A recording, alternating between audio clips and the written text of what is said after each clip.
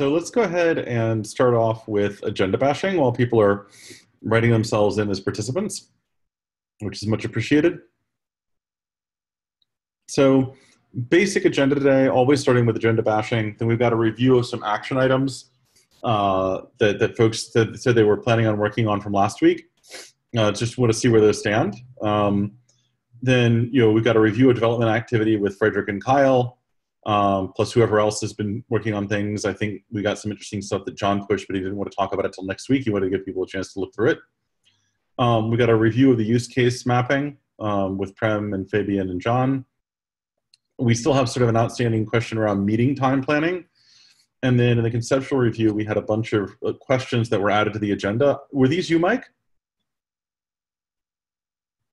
Yes, I added that conceptual question. Thank you. That's very helpful, actually. Wanted to make sure credit went where credit was due. And so in addition to sort of the various other things that were there in terms of collateral that we can look at however folks find useful, I did add, I had a conversation already with Mike where we talked about sort of a VPN gateway case. So I added some collateral for that. And then I attempted to answer some of the questions that you had posed, Mike. So we could take a look at that if folks want to as well. So anything else that folks feel need to be on the agenda?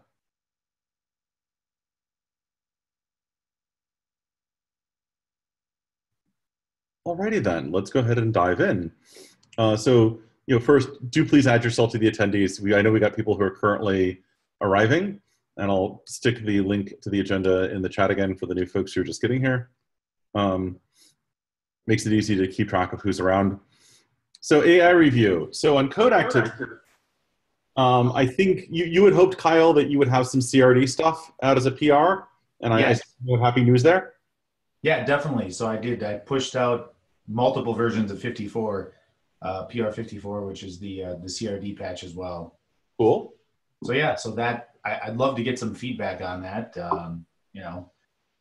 At this point, it would be I put a it's the problem. I love vendoring in Go, but it makes code reviews interesting because when you pull in new dependencies, the patch looks gigantic as it pulls in. I also find that challenging personally. And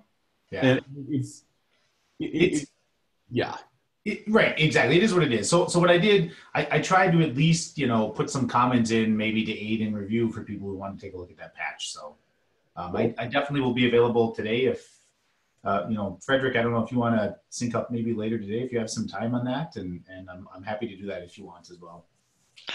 Yeah, that'll work. Cool. And I presume that'll be on the IRC channel then? Definitely. Yep. Network Service Mesh. Cool. A lot of fun stuff happens on Pod Network Service Mesh. I recommend it highly. It does. So cool. So that's actually excellent news. So we've got that out. In the process of review. Do you want to talk a little bit about what the CRD pull request is doing? I know some people are familiar with CRDs and how we're looking to use them here, and some may be less familiar. Right. So we've decided that, well, at least that's what this patch proposes, and it would be great to get feedback. But what we decided, we're going to implement both network services and network service endpoints as custom resource definitions. And the beauty of that is we get to utilize all kubectl and the Kubernetes database and everything on the back end. And so what the patch does is it allows us to take our protobuf file, which we already have, and that generates a bunch of Go code. Then we use the Kubernetes code generator. So we just create a types.go file with our CRD definitions, which utilizes the generated Go file from the protobuf file in as far as essentially the schema for us. So it's pretty slick. The rest of the code is mostly all auto-generated. Then I created a new plugin that essentially is able to run the backend informer for this as well. Cool. No, that's awesome. Thank you. I appreciate it. It's good work. Cool. So Frederick, you had some hope of poking, or rather, Kyle had some hope that you would poke it in cluster auth this week. I don't recall you being here to commit yourself to it. I'm just curious if anything happened there. I'm currently working on that at this point. So I got sidetracked with a couple other tasks from my day-to-day work. So I didn't get to dive in as deeply as I want. But what I do have is I've already stood up a test cluster, and I'm going to create a couple jobs and a couple sample applications designed specifically to test the boundaries of the in-cluster authentication. Now, specifically, I'm expecting there to be at least two, I guess you would say, roles. One of them would just be like a standard role, which I assume would have limited access to change things in the API, and then I need to work out how is it possible to gain privileged access in order to make changes. And so we'll need to work out as to how many privileges do we need, and work out what's the proper way to expose that if there's such a way. If there isn't, then what we'll need to do is we'll need to create credentials out of band, and then we'll have to inject them into Kubernetes. And there's a number of ways we could do that. And so we have a path to make it happen regardless. But best case scenario is cluster authentication with something in the pod spec saying what roles we want to attach to it, and then we should be good from there.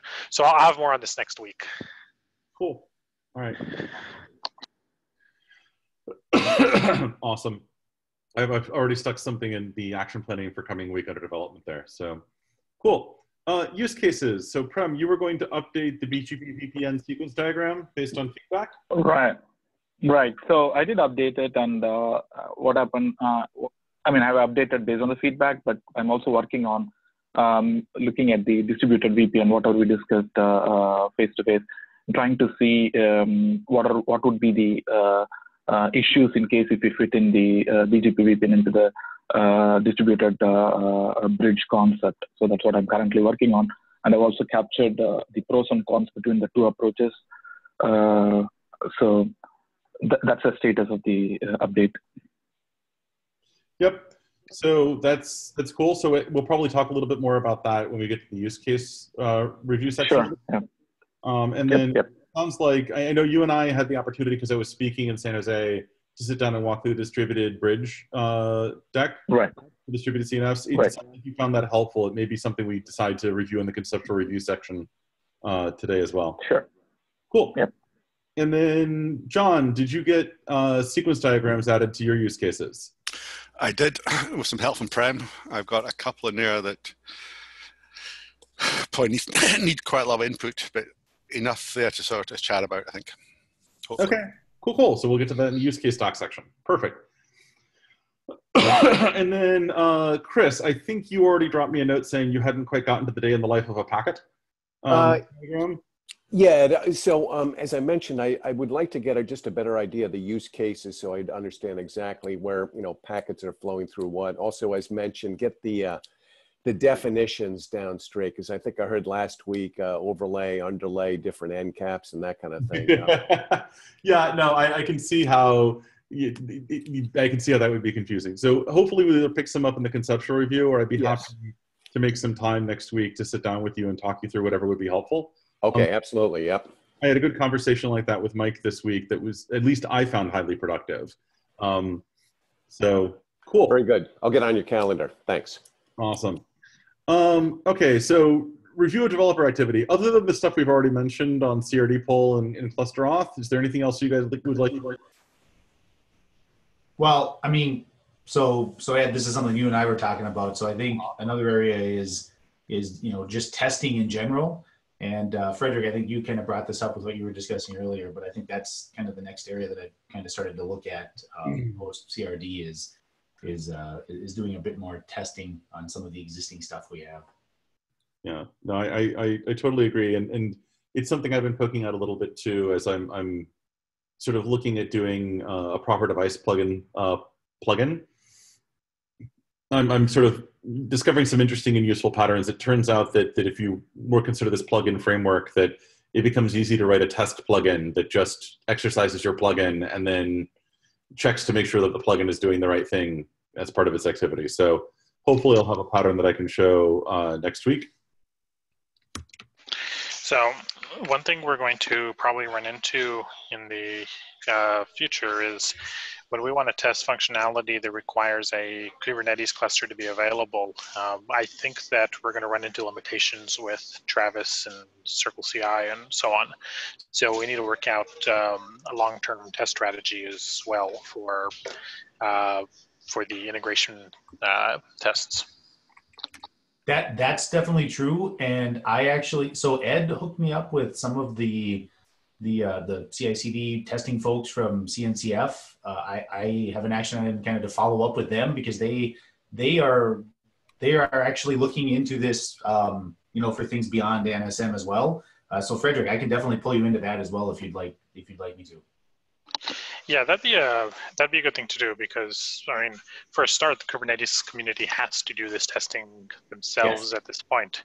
And there's also some work that I've been doing, not part of CNCF, but part of the Linux Foundation, so I guess a step higher, which may be able to help a little bit with some of this stuff as well. So I think it'd be good to get in for me to get into that because it'll help me and outside of the network service mesh and in the couple other projects that I'm working on as well. So perfect. I'll loop you into that as well. Cool. So this is good. This is all goodness. Anyone else have anything around developer activities that they're thinking of for next week, or other sorts of things they want to sort of focus on?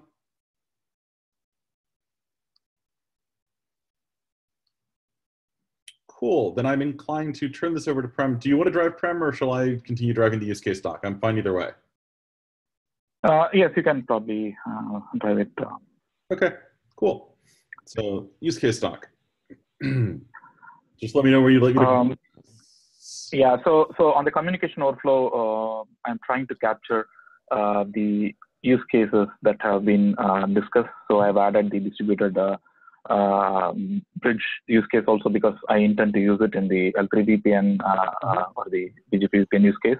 So we can scroll down. Cool. We can scroll down to the top. Okay. So we discussed about it last week. Further down. Yep. Further down. Next Cool. page. Yeah. Sorry. Next page. Yeah. Next page, please. Yeah. Sorry. Here. Okay, Carol, yeah. please. I am gonna.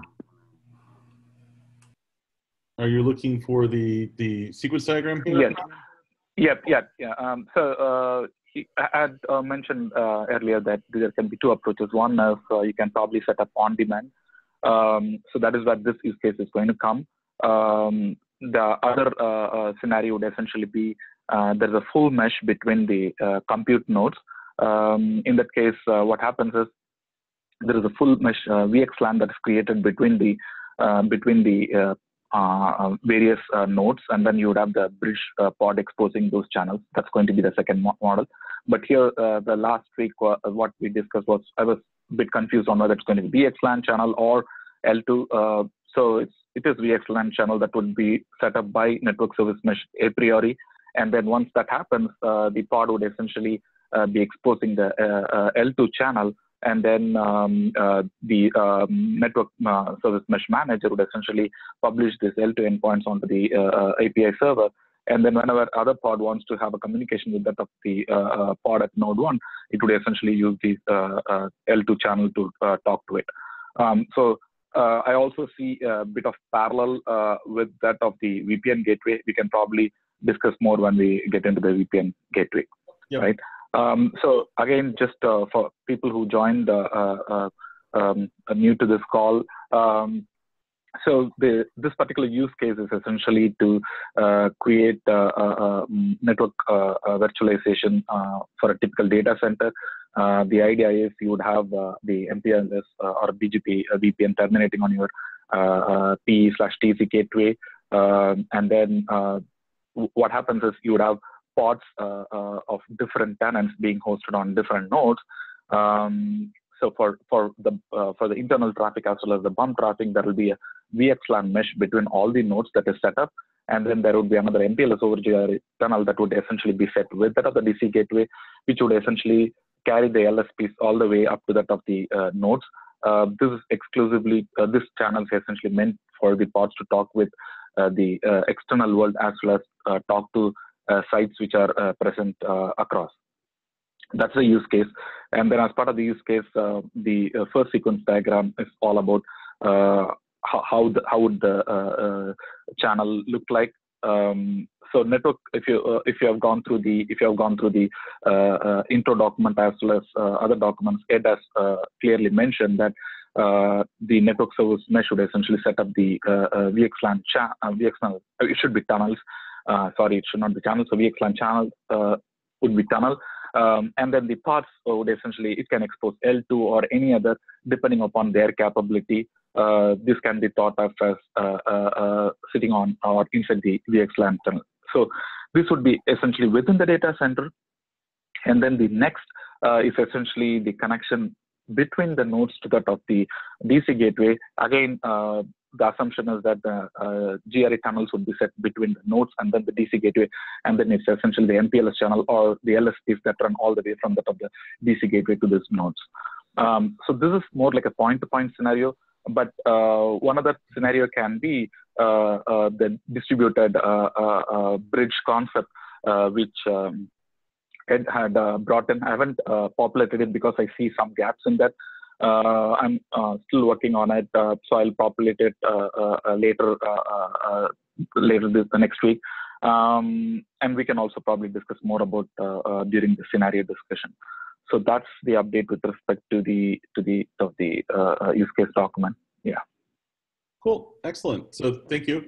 I appreciate that update, and it's good that you went through and updated the sequence diagrams. And if folks are sort of more interested in the distributed CNF or distributed bridge case, we can talk about that in sort of the conceptual review section later on. Now then, John, I think you also had updated some sequence diagrams in the use case you were talking about. Was there someplace do you want to drive, or would you like me to go someplace particular to talk to them? Or? Nope, I trust your driving, Ed, implicitly. You're doing a great job. Oh, good. So I copied, Prem's diagrams and got some input from him. So I did 2 sequence diagrams. One was more sort of, the first one, which you're highlighting there, which is great, is bringing up a new resource. Mm-hmm. And so the first thing is the pod says to network service mesh, I'm requiring a new channel. It talks to the API server, talks to the device plugin daemon set, asks for a resource, triggers instantiation of, asks for new network namespace in the pod from the device plugin, which then triggers instantiation of a new security CNF, or it could be any CNF. This is just for this case. I mean, it's anything. And then we inject the CNF into the container of the pod, which is then running. So you can imagine this being a security VNF. It could be a VXLAN gateway or VTAP or anything else we want to put in there. It gives us the ability to stick network resources into pods on demand. Does this make sense, everybody? I mean, I kind of went through this, and I'm not sure I've got it right, but it's. Well, it makes a certain amount of sense because I mean, effectively, what you're saying is that you have a use case here, and you were sort of clear about the use case. You have a use case here where you would like to be able to inject a new network namespace into the pod and inject a security container into the pod, a security CNF container into the pod. And that's sort of an interesting use case. And there's a lot of interesting discussion you can have about who should be doing what, where, and when in this process. Yes. And I think you were pretty clear about that. This is certainly one way to look at how to do that. And so, I mean, this is interesting. Do we have other folks on the call who are sort of interested in this inject a security CNF container into the pod use case? Because I would love to get commentary from people who have a similar use case. I seem to recall that is an approach that IBM has taken with other projects in the past, and I believe that's an approach that should work. So it's definitely one that we should take a look at. Yeah, I posted the code yesterday. That thing I wrote up. There's a bunch of links to a couple of repos that have a working example It doesn't use network service mesh, so I probably need to work with Kyle and Fred about how to do this.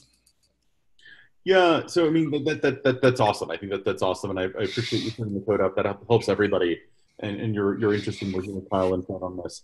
The one interesting thing, and I know you're aware of this because we've known each other for a while. We're all fans here. Is there is a trade-off to having a CNF per pod versus say a CNF on a given node, and there are definitely times when that trade-off is worth it. So I think both use cases are going to be of interest. Yeah, I've talked to a bunch of customers and people, and the attraction, the positive feedback is mainly around it makes the CNFs atomic with the pod, which is a standard Kubernetes design pattern. I don't have to worry about additional resources when I bring up a pod. The resources are there with the pod. Oh yeah, no, I can absolutely see the cases where that's an attractive way to do deployment. Totally. However, I think the negative side is it does make the pod a little more heavyweight. So no, it absolutely does, and depending on how much work you're looking to do, I mean, you're well aware, and I think a lot of people on the call are well aware of the trade-offs in terms of when you're really doing bit banging data plane work. Moving all of that, distributing all of that to a bunch of different CNFs versus putting it into a CNF that can kidnap some number of cores. But the truth of the matter is, I absolutely see the use case. I just think we need to support both. And the second sequence diagram there is really, really very simplistic, but it's thinking about if I want an L3 management network on top of my existing L3 Kubernetes network. I know there's a whole bunch of work being done in Multis and other things, and whether Multis is the right way of doing it or whether network service mesh is the right way of doing it, I think is another interesting discussion, because there is so many use cases for having this. I won't use the word overlay, Chris, just to having this additional parallel network that's used to manage either network resources or other resources. From security guys and for management guys, they like having this DevOps/SecOps network that's separate from the traffic network. Yeah, and I think I've also got something that I sort of put together on VPN gateways that moves in this direction as well.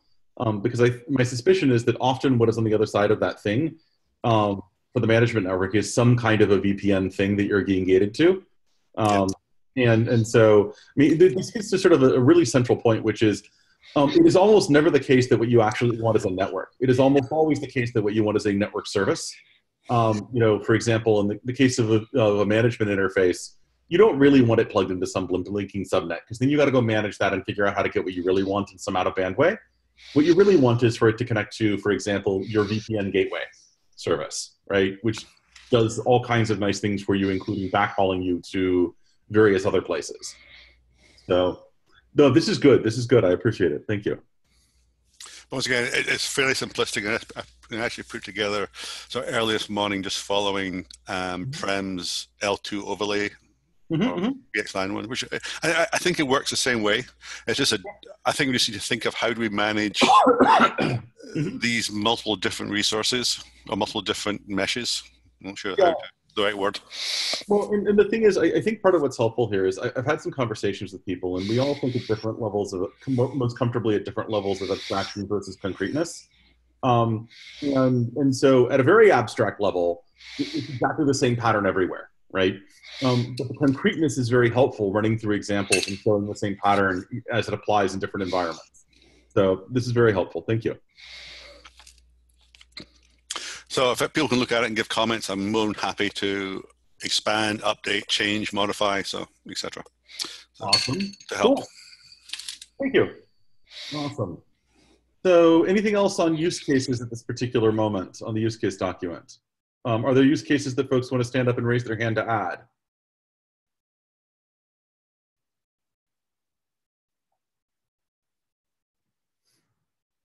Okay, cool. Then getting back to the agenda, I think the next item we had up was meeting time planning. There had been a point raised that having a meeting on Friday is problematic for certain parts of the world, because Friday is part of the weekend for certain portions of the world.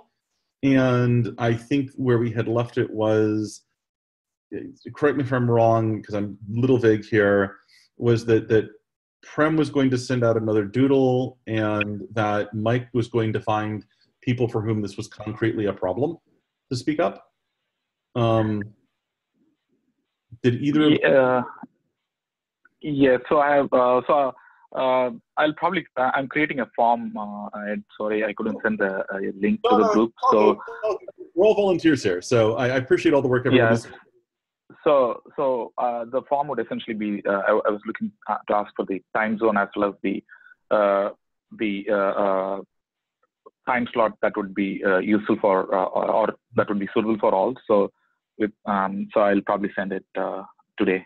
So many thanks. It would be a Google form. Yeah. Okay, that's cool. Just some additional. And Mike, were you able to find folks who want to participate for whom this is concretely a problem? I prodded somebody to look at the existing doodle poll, and I see this person did not add anything to it. I will continue to try to raise awareness of this work and see what the interest is. Hi, Chris. We should talk sometime. And that's all I got right now. All right. Thank you. I appreciate it. Awesome. So Ed, you being the captain of the ship, I want probably some time that would suit you, so that I'll probably put that in the form, the Google form. So the time that suits you, the time you would be available. I appreciate your over-characterization of the fact that I run a fine meeting. But yeah, it's challenging because I believe we have participants from Europe already, as well as North America, and that means basically mornings in North America, at least Pacific time mornings.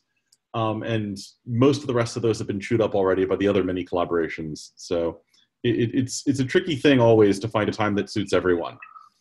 Right. So. But I think I would probably. Yeah. Sorry. One thing I did want to raise, I know, George, that you have a bunch of folks in China who may want to participate. I want to make sure that if you've got concrete people there who want to participate, that we make sure we roll them into this consideration as well. Yeah, I'm still working on that. That's good. Cool. So one other alternate. Yeah, sorry. Mm-hmm. Yeah, as one other thing is, if it turns out that the time zone thing is too difficult, then what we can do is we could probably alternate. That's exactly what I was thinking. Yeah. Okay. Yep. I was about to say the same. Yep. I have definitely seen that work. As a purely personal matter, it's a miracle I make it to any regular weekly meeting. So alternating meetings confuses me, but I can get over it. So. Okay. Cool. You've had me completely fooled with this meeting. Okay, cool. Awesome. So action planning for the coming week. So we already had a couple things called out for development work. Is there anything else that folks want to add to sort of developer coding activity? I don't have anything other than what was, what we discussed before. So, I mean, hopefully we can try to get the CRD patch in next week. Cool. I mean, on a purely personal note, I'd like people to take a look at the thing I put out, and maybe especially Frederick and Kyle, and if there's any way we can integrate or overlap, it would be. So I've put a bullet here. If you could actually put a link to that, to the code there, sure, that would be massively helpful, because then there's the, oh wait, I remember someone said I should review this code. Where do I find the link thing that people can find? Yes, I understand. Yeah, it actually gets worse over time, because we'll be asked to do 10 different things, and remembering any one thing is, yeah. So. Yeah, there's this lovely concept in psychology for humans called the Harad factor, which I'm very fond of. It's the number of things that you can perceive a count of without actually counting. So like if I threw 3 pennies down on a desk, most people can perceive that it's 3. If I throw 13 pennies down on the desk, most people can't perceive that it's 13 without counting them. And I think most people can't manage more than their Harad factor of stuff going on at once. Cool. Awesome. So use case mapping. Prem, John, others. Yeah, I'll probably try to put in the distributed, whatever that's applicable, I'll put, and I'll probably put a separate section as gaps or to be decided. Okay, cool. Anyone else? If I get feedback, I'll update things. So. Okay, thank you. Cool. Awesome. All right, so anything else on action planning for the coming week? Awesome. So for conceptual review, we've got a whole laundry list of choices here. In particular, everyone I think has been through we've been through the intro and there's the video there. There's stuff talking about how hardware interfaces work because it's fairly straightforward, but it helps to see it. The distributed bridge, sort of distributed CNFs, I think there's probably a lot of interest in. The VPN gateway case is one that came up this week in talking to Mike. And then Mike was kind enough to provide us with a bunch of questions, and I provided I made an attempt to provide some answers to them in a way that could be referenced. Do folks have opinions as to how they would like to proceed? We've got about 25 minutes left. Don't all speak at once. So one thing I want to probably, it's a generic question, but probably thought if we can see if network mesh can solve. So if you look at the typical, the overlay underlay concept, so you have full mesh between the nodes. So that's a typical way to build it. But is there a way to optimize the whole VXLAN mesh? Just thoughts on how we can optimize, because it's let's assume that you have like hundreds of nodes, then imagine building a full mesh between these nodes. It will increase as the number of nodes increases. Any thoughts on optimizing that? I have some general ideas there. I have some general ideas there. There are trade-offs, of course. It sounds like you'd kind of like to start with the distributed bridge domain stuff, and then we can sort of jump from there. Does that sound? Sure. Okay, cool. And I do want to make sure at the very latest in the last 5-10 minutes, we go back to Mike's questions because he put effort into constructing them. And so trying to talk through them, I think, is important. I like to reward effort with actual feedback. So, cool. So this is the distributed bridge domain deck. I don't remember how much of this I animated. God help us all. So this is literally, there's a class of things where your container, your cloud native network functions are actually distributed across a bunch of different nodes. They aren't actually living in one central place. And it's a generic class of things, and I tend to think abstractly, so I think about it as a generic class of things. But the truth is there's one that almost everybody's familiar with, which is distributed bridge domains, right? And so I figured if I talk through that, it will sort of show the pattern for how you would handle distributed CNFs in general. I'm going to skip past the getting the most out of this presentation. This is in case I'm ever presenting it in video. People can find other decks. So let's look at what the actual problem is here. And I'm going to try and animate this. God help us all. Hang on a second. Can everyone see the presentation? Yep. Cool. So the general problem is you've got a bunch of pods on a bunch of nodes. And they, of course, have their normal K8s networking in the normal way. They've got an interface for that. But you'd also like to be able to connect them to distributed bridge domains, right? So some distributed bridge domain 0, some distributed bridge domain 1. Not everybody's connected to every bridge domain. Some people are connected to more than one bridge domain. But this is a sort of very common kind of problem that people have for a variety of reasons. And often you will implement this with VXLAN for tunneling, but quite frankly, that's not, whatever works for whoever is providing the distributed bridge domain CNF. So to look at this from an NSM point of view, you start by defining a network service for your bridge domain 0, and then you deploy some set of pods or daemon sets that implement bridge domain 0, and you match across them using labels, selectors on one side and labels on the other. And let's say, just for the sake of argument, this is the full mesh case, and we'll get back to your partial mesh in a moment. Prem, in the full mesh case, you just deploy a daemon set of BR0 pods across every node. Right. That's the simple case. And then the question is, okay, how do you actually get hooked up if you're a pod who wants connection to distributed bridge domain 0? And it's fairly straightforward. On every node, there is a BR0 pod. It exposes a channel for that service to the NSM, right? Then you update network service endpoints in the API server so people can find you. Then the pod makes a request for a connection to the NSM to the BR0 service. And it requests that connection with some parameters that indicate that it prefers local affinity.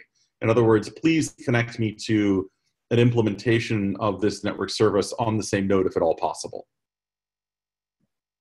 The NSM, taking that into account and not already knowing that it has a local BR0 pod, doesn't really have to consult the API server in that case. So it simply makes a request to the BR0 pod for the connection. You accept connection.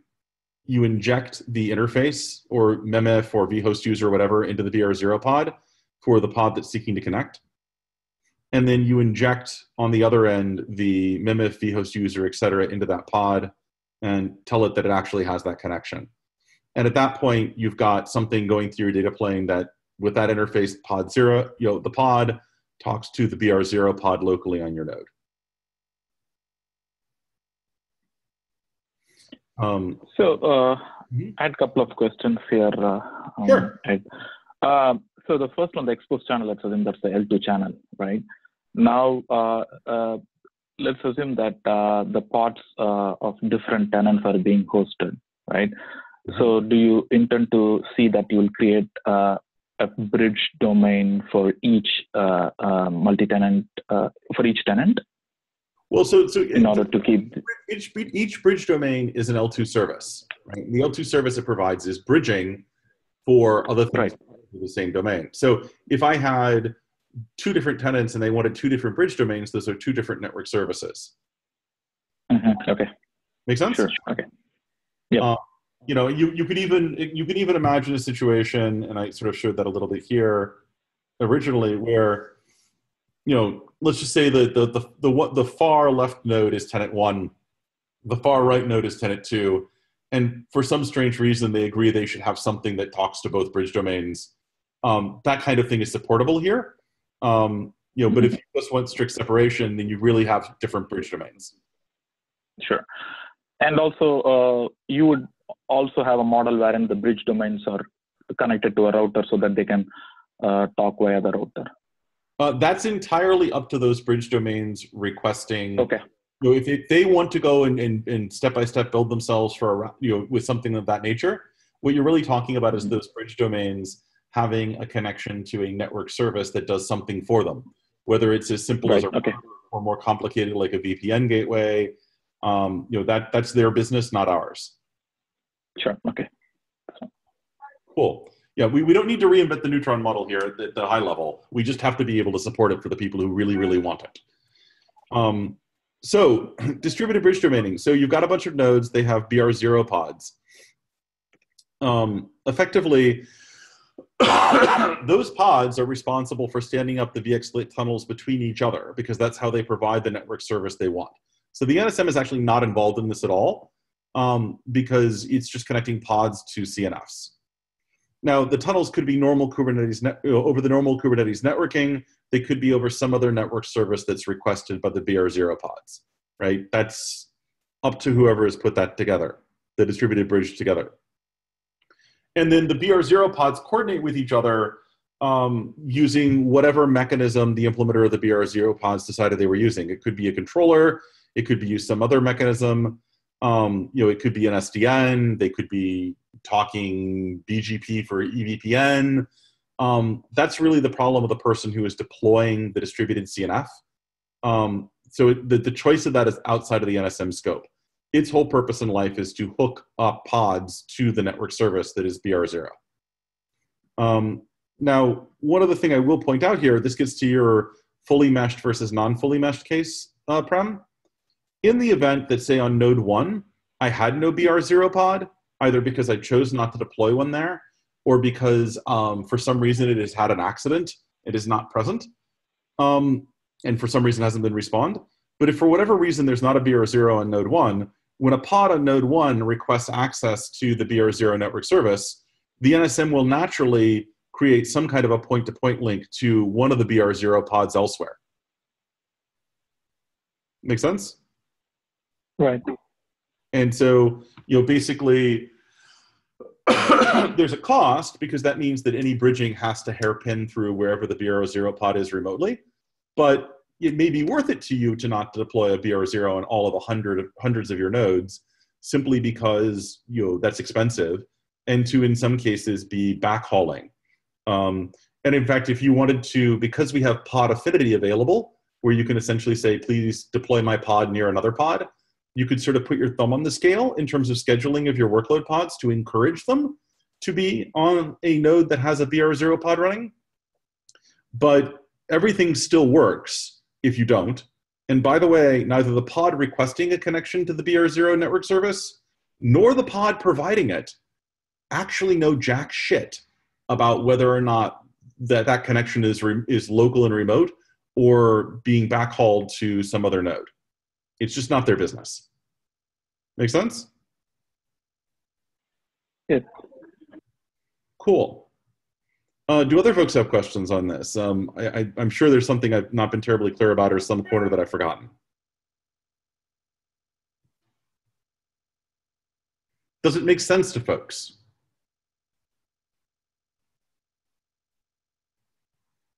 So I mean, it makes sense to me. I've been following the discussion here. Well, and that's encouraging. You sort of have a lot of experience with distributed bridge domains in your past. Yeah, exactly. I'm curious if anyone else, I think it's like you said. Is there if it's not clear to someone else, we should make sure it's clear to most of the people on the call, I think. Agreed. Did that help answer your question, Prem? Yep, absolutely. Yep. Yeah, I mean, it has, again, the nice convenience that nobody knows or cares whether or not you've got a full mesh or not. That's not actually any of the pods involves business. Right. Yeah, and the advantage you get here is, at least the advantage you get from Kubernetes is this is a pod, and you can probably schedule it on demand, and so this makes it much more easier when you compare with a typical VM world or non-Kubernetes world. Yeah, and one other thing I will point out, because I know we have some people in the broader community who want to do this, there's no reason that you have to have a pod per bridge domain. So if you're someone who's deploying something that is smart enough to handle many bridge domains, it's effectively just exposing many network services, and that can work too, right? So you can always have something that is a BR 0 through N pod that exposes a bunch of bridge domains as separate network services. So Ed, I kind of get it. Mm-hmm. How do you connect applications into it? So if I have a worker node pod that wants to connect into the distributed bridge domain, how do I do that?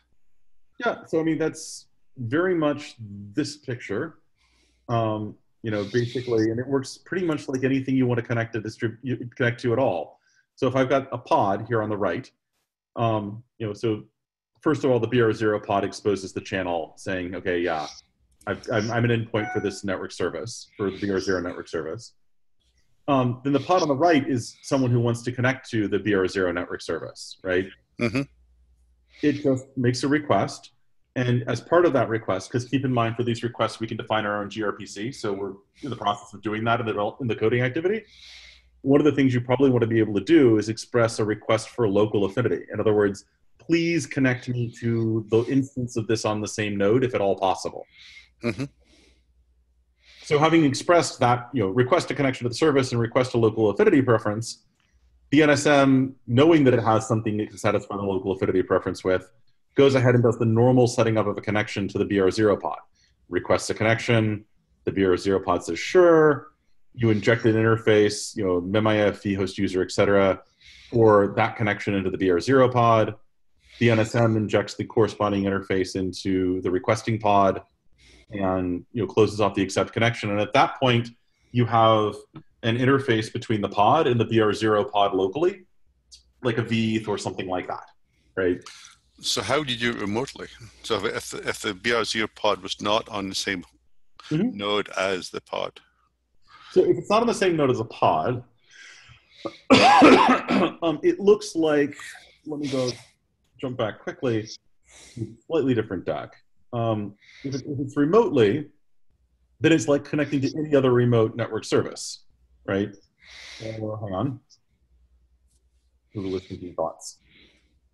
Clearly lots of thoughts. So the generic case for any network service that is remote, come on,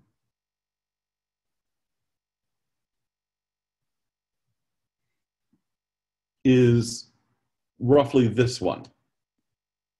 So if I'm connecting to something that's remote, so if you just think in this picture that the pod on the left is your BR0 pod, it happens to be on a different node. You know, it exposes a channel, the endpoint gets advertised, you get a request to connection. If you could imagine the pod saying, please, if at all possible, give me a local affinity connection. If local NSM realizes he can't do that, so he figures out where he can find a network service endpoint for BR0 service, request the connection, and it looks very similar. It's just that you've got the peering between two NSMs.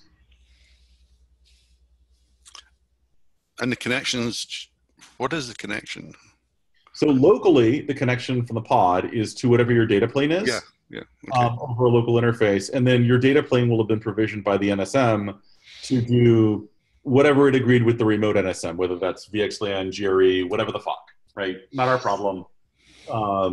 They've come to some agreement between themselves in terms of what they prefer and what they support. Make sense? Yeah, let me think about it. I'm still trying to map it into Kubernetes. So. And it sounds like what we're saying is that the pod requesting the BR0 connection if he doesn't request local affinity, then he's saying he doesn't care where it is. The network service manager is up to him to figure out which BR0 pod to do, and in turn, instead of requesting a direct BR0 question, building the tunnel through which that layer 2 is going to be tunneled, like you say, whether it's GRE or VXLAN or whatever. That's pretty much what we're saying. So the interface, the sequence of actions is pretty much the same between an NSM and a pod. Yeah, exactly. It's pretty much the same. You know, if you either don't request local affinity or the NSM simply can't provide it to you because nobody has run a BR0 pod locally, then it will automatically find some way to get you connected to that BR0 pod by finding a peer NSM and then programming whatever the agreed tunneling is via your data plane. Right. Exactly. Yep. And so effectively, either way, the pod gets a point-to-point tunnel to somebody who is providing the distributed bridge domain service. And then the distributed bridge domain figures out how it wants to handle the sort of point-to-multi-point bridging behavior. I think it's a very, very succinct rephrasing of the idea, Tom. I appreciate it. The only difference is the packets will have less latency and perhaps better performance because they won't be, but because the network service manager hopefully will be able to get the best quality service. We don't. Maybe sometime in the future we'll have to talk about SLAs and all that, but this is sufficient to work. Yeah, I mean, the idea is, you can't always get what you want, but if you try sometimes, you get what you need. So clearly the ideal is to be able to get a local BR0 pod in this case, or at least from the pod's point of view, that's the ideal. Maybe from the guy who's not wanting to burn hundreds of instances of BR0 where he may not need it, it may not be ideal. But from the pod's point of view, that's ideal. And if we can do that for them, then we do. And if they can't get that, then they get at least something that provides the network service they asked for. Make sense?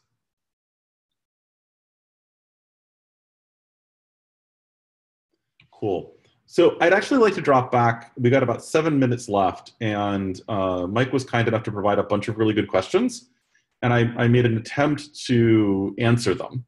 And I think sort of like the thing that really jumped out at me, Mike, was the who is agreeing with whom about what. And so I sort of phrased the deck that way, but you asked a lot of sort of granular questions in there that were also very helpful. Shall we dive into that? Okay, sure. Cool. So I didn't know about this until the meeting started, so I've only had a chance to skim it. In fairness, it's only existed for about 30 minutes before the meeting started. Okay. So I had no expectation you would have seen it. This was literally me going through the agenda, realizing there were good questions and wanting to try and provide good answers. Okay. So I have a bit of a reaction based, again, on just the quick skim that I've done so far. Mm-hmm. And it is, that it's kind of interesting. You managed to not show in either of the agreements that I teased out of you. So okay. I'm sorry I didn't quite answer the question you would have answered. No, it's revealing, right? Because it's telling me that you're focusing on different issues than I think need to be explained up front. And at the top of the presentation about this whole idea. Mm-hmm. So the two agreements, right, that we talked about was the agreement between the application level container of containers, right? So we talked about the example of a web server and a web client. There's an agreement between them, which is that they are communicating via TCP, essentially. And that they and there's a local agreement. Let's see, there's several agreements. I'll just take them off, right? There's a local agreement between each of those bits of application and the kernel. We focused on the web server case, who has agreed with the kernel that the server is going to talk to the kernel in terms of listen and accept. And then there is the agreement across the network between the web server and the web client, which is that they're going to talk to each other with TCP. And so let me try to map that into what you did say. Here's the thing I'll suggest to you. A lot of those agreements are actually not agreements that either the app or the client gives a shit about. They're the way things happen to be done. I would actually suggest that the agreement between the web server and the web client is that if the web client sends a stream of bytes towards the web server will interpret them in some particular way and send a stream of bytes back to it. The fact that they happen to be using TCP is sort of kind of incidental. It just happens to be the way that you send streams of bytes between two entities. And so I would say that's actually important. The payload is what matters, not the underlay. In this case, the underlay would be the TCP socket. So I would say this is a matter of layers. So, or maybe as scopes. So the agreement between the application code and the kernel is a little more like what you said. They use the kernel's interface for streams over the network. Yep. But there is another agreement, I think, between the network peers that is important here. Okay. Right, because these things are not developed by the same shop, right? And they're not deployed or operated by the same shop. And so different organizations across the world agree that web servers and web clients are going to talk to each other via TCP. It is very specific that it is TCP that they're going to talk to each other by over the network. That's actually not so true. I mean, we have a lot of web traffic right now that happens over QUIC, for example. Right? The TCP is an incidental underlay that's negotiated between the kernels. It's not actually in any way, shape, or form the concern of the web server or the web app, or the web client. Neither of those actually care. Again, yes or no. I would agree with that as a statement about the code in the client. However, there is somebody who has chosen to run this code and expect it to have some effect on the wider world. And I would say that is grounded in TCP and HTTP. But it works just as well over QUIC. So it works just as well over QUIC. So the world is not as simple as it was in 1990. Sorry, I should say maybe 1995. Right. So there has been evolution, and there's a problem of how do you introduce new protocols. Right. There have been several runs at introducing new protocols.